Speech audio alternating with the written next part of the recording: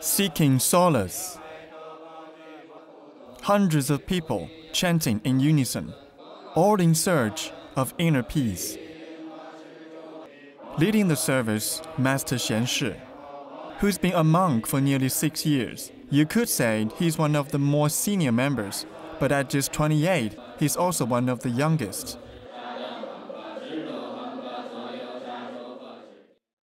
Master Xian Shi has a university degree. He could have had his pick of any career. But right after graduation, he chose to reject a life of wealth and material possessions and fully embrace the teachings of Buddha instead. My parents were very sad when I told them my decision to become a monk, and I remember my mother crying really badly. But they respected my decision. My father just wanted me to think clearly and be responsible for what I decided to do. Master Xian Shi became interested in philosophy while studying at the Beijing Normal University. That's also when he started volunteering here at the Longquan Buddhist Temple on the outskirts of the capital. He was so moved by the teachings in the ancient scriptures that he decided to devote his entire life to spiritual study. There are 3 things in Buddhism that appealed to me. The first is its call for rationality. The second is its inclusive attitude. And the third is its theoretical system and easy ways to practice. Buddhism is one of the world's oldest philosophies and religions. It's based on the teachings of a Sahada Gautama, the Buddha, who lived sometime between the 6th and 4th centuries BC. The word Buddha itself means the awakened one in Sanskrit. Its history tells of an enlightened man who spread his ideas to help people end ignorance, craving, and suffering, and promoted acceptance and compassion by explaining to them how all things are connected.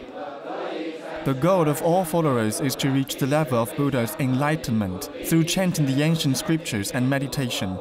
They hope to be released from all suffering, a state called nirvana. In China, there are around 300 million Buddhists, but the number could be higher because not all followers have registered. But of those 300 million believers, only a small fraction, just 200,000, are Buddhist monks and nuns. Giving up your family, your career, and almost everything in your former life to come to this temple and become a monk is a huge sacrifice. It is not one many young Chinese are willing to make. So, Master Xian Shi is very much the exception. Others, though, are finding ways to embrace Buddha's teachings while continuing their regular lives. People like Zhang Jing. She's what's known as a lay Buddhist, someone who works and lives a conventional life while finding time to study at home. There's one sentence in Buddha's teachings that impresses me most. It says you must be sincere no matter how you embrace Buddhism, and that you will not learn anything from Buddha if you only think about material tributes. And like Zhang Jing and Master Xian Shi, more and more young Chinese have come to embrace Buddha's teachings. Many have come to this Saturday morning service in Beijing for a group meditation.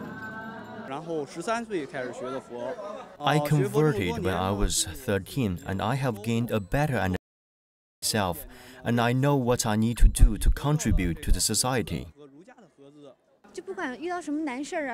After I converted, I always receive unexpected help every time I'm in trouble. I think it has a lot to do with my religious belief. So, why the upsurge in young Buddhist believers? This professor of religious studies says it has a lot to do with the increasing pressure on young people as China continues its rapid economic development. Nowadays, people's material lives have been largely enriched, but that doesn't necessarily release their spiritual crisis. So Buddhism is able to offer that spiritual assistance. Master Xian Shi sits in silence. Meditation is a practice to release the pressures in a stressful life. Taking the vow to lead by example, the young monk is ready to help anyone interested in understanding Buddha's teachings, while remaining a lifelong student himself. Inner peace and nirvana won't be easily found, but many young Chinese say the search itself has already had positive effects on their lives. For World Insight, I'm Tang Bo in Beijing.